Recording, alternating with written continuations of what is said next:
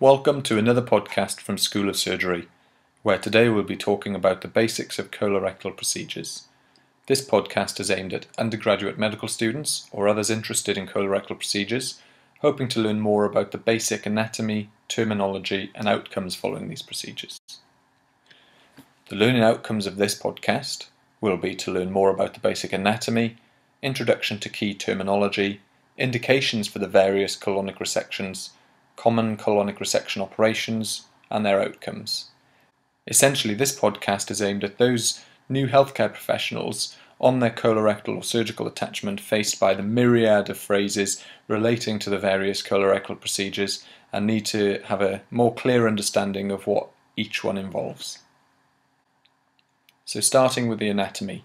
This is essential basic anatomy and probably more of an introduction to my diagrammatic representation of the colon rather than detailed anatomical concepts. Here we can see the cecum and the appendix attached, the ascending colon towards the hepatic flexure just underneath the liver, the transverse colon, which is usually very floppy, the splenic flexure high up on the left hand side, the descending colon, the sigmoid named after its shape, followed by the rectum. Common operations. So, starting from the ileocecal junction, working our way round the colon to the rectum, we start with the right hemicolectomy, then the extended right hemicolectomy, left hemicolectomy, Hartmann's procedure, anterior resection, subtotal colectomy, abdominoperineal excision of the rectum, or APER, sometimes known as abdominoperineal resection, and finally panproctocolectomy. We'll talk about each of these operations in turn, and by the end of the podcast, hopefully you should have a better idea of what's going on in each. When we talk about outcomes following these resections, we're not talking about surgical and patient outcomes, we're actually talking about the basic and anatomical outcomes. For example, whether or not the pieces of bowel are joined in a primary anastomosis at the time of the index operation, or if the proximal end of bowel is brought out as a stoma, and if this is temporary, a subsequent anastomosis at a later date, restoring bowel continuity. Starting with the right hemicolectomy. Indications for this operation include benign, such as perforated cecum secondary to nasty appendicitis, or malignant, such as cecal, ascending colon, hepatic flexure, and sometimes transverse colonic cancers.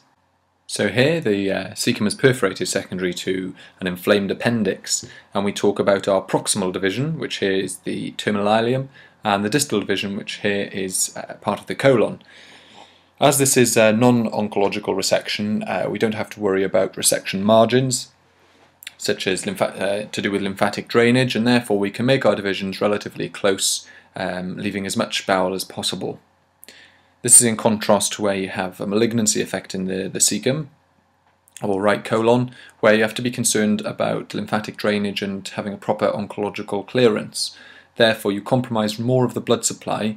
Proximal cut can still be towards the distal ileum, provided there's good blood supply, but commonly you've affected most of the blood supply to the right hemicolon, and therefore your distal cut actually has to be quite far up from the cancer. The outcome following a right hemicolectomy, provided your anastomosis isn't compromised, is usually a primary anastomosis.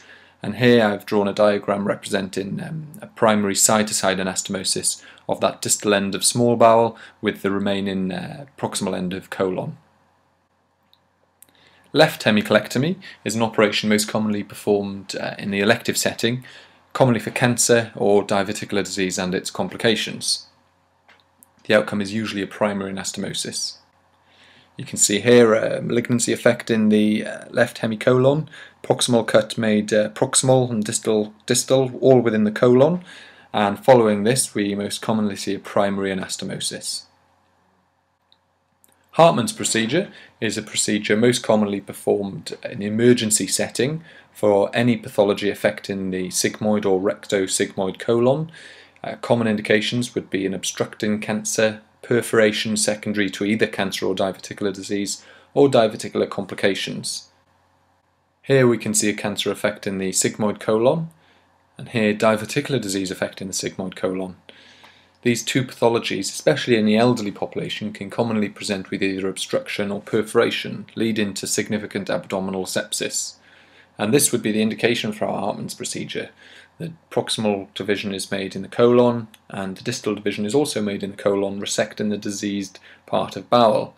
Now, due to the nature of the disease process, as in the presence of a significant abdominal sepsis, an inflammatory exudate around the colon and within the pelvis, and also sometimes due to patient comorbidities, the need for blood flow compromising agents such as noradrenaline to maintain blood pressure can mean that primary anastomosis would not be possible due to the high risk of subsequent anastomotic leakage. Therefore, the proximal end of bowel is usually brought out as part of a stoma. This is the definition of a Hartmann's procedure. So here we can see the remaining stump of distal colon and the proximal end of colon, which is brought out as an end colostomy. Now, this Hartmann's procedure, resulting in an end colostomy, is a reversible procedure. When the patient is optimised down the line, when they're fully healed, usually the earliest is 6 months, they could be brought back to have a procedure where bowel continuity is restored, therefore avoiding the need for a lifelong stoma bag. Anterior resection is an operation usually performed for malignancy in the elective setting. The cancer is affecting the upper end of the rectum, so lower down than those affecting the left hemicolon we saw earlier, or the sigmoid colon. And again, the proximal and distal division are made within the colon, and you have enough of a rectal stump left distal to the cut you've made beyond the cancer, so that you can make a safe primary anastomosis, joining these bits of bowel back together. And what you see on the patient's abdomen is evidence of a well-healed midline laparotomy scar, unless of course it's been performed laparoscopically, which is more common these days. If the surgeon does have any concerns regarding the primary anastomosis, at the time of the index procedure they can form a loop ileostomy, and this gives the anastomosis a chance to heal, and a subsequent waterable soluble contrast enema demonstrating good integrity of that anastomosis can mean the patient can have this loop ileostomy reversed in the future, sometimes even as a day case procedure, again avoiding the need for a permanent stoma. Now, subtotal colectomy is different from a total colectomy, which we'll come back to later. Subtotal colectomy indications include ulcerative colitis, synchronous cancers, which means those affecting more than one part of the bowel, ischemic colitis, or toxic megacolon, as seen sometimes in significant C. diff colitis.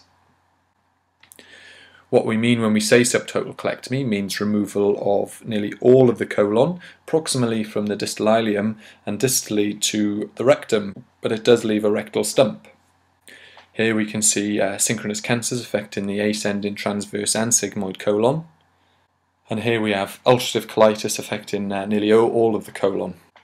Once a subtotal colectomy has been performed, in the first instance, usually due to the nature of the disease, such as ulcerative colitis, we don't form a primary anastomosis and we have an end ileostomy. Now, following a subtotal colectomy, it is possible to reverse, leading to a primary anastomosis and avoiding the need for a stoma bag. This is an operation called a J-pouch formation and would be common in those young patients who have had their colon removed for ulcerative colitis. They may be young and want to avoid a stoma for the rest of their life. And a simple diagram explaining this, you can see the rectal stump left behind in the distal end of small bowel. The surgeon brings this back on itself to increase its capacity and then joins it onto the rectal stump, fashioning a sort of pseudo-rectum, where the aim is to have capacity and ultimately return fecal continence. It's not successful in all patients, however in most it's an acceptable replacement for a permanent stoma. Next we'll talk about the abdomino-perineal excision of the rectum. Bit of a mouthful, so often abbreviated as APER or APR. Now this is commonly an elective procedure performed for low-down rectal cancers. This is different from the anterior resection I explained earlier, where the cancer was high enough up in the rectum to leave an adequate rectal stump, allowing for primary anastomosis. In this case, the cancer is so far down, sometimes even affecting the anus, that for adequate cancer clearance, you actually need to remove the whole of the anorectal compartment. The proximal division is made somewhere in the distal colon. However, the distal division, as opposed to being in the colon, is performed outside of the abdominal cavity, where all of the anus and surrounding skin is removed en bloc. This is then sewn together, leaving a sewn up anal crease, and as you can imagine, you need to have a permanent colostomy formed as an end colostomy. Therefore, when you see the patient and examine them, you will see evidence of a previous surgical access, such as a midline laparotomy and an end colostomy. We're nearly there, right down towards the bottom now. We have a pan-proctocolectomy. As the name suggests, this means removal of all of the rectum and colon, and indications for this procedure can again be synchronous cancers, or indeed inflammatory bowel disease such as ulcerative colitis affecting the whole of the colon, including the rectum. The proximal division is made at the distal ileum, and the distal division is made, as in abdominal perineal resection, outside of the abdominal cavity, removing the anus and rectal compartment. And as you can imagine, once this has been performed, it's a necessity to have an end ileostomy, which is irreversible. So, that whistle-stop tour has taken us through the basic anatomy, very basic if you remember, indications for various colonic resections, covering the most common, and indeed not all of them, and the common operations performed within colorectal surgery, and the outcomes, meaning primary anastomosis, stoma, whether that be temporary or permanent, and finally reversal procedures such as J-pouch formation. We hope you've enjoyed this brief summary of colorectal procedures. Remember that you can follow School of Surgery on Facebook by typing School of Surgery, on iTunes via subscribing to School of Surgery, and finally on schoolofsurgery.podomatic.com. Thank you very much.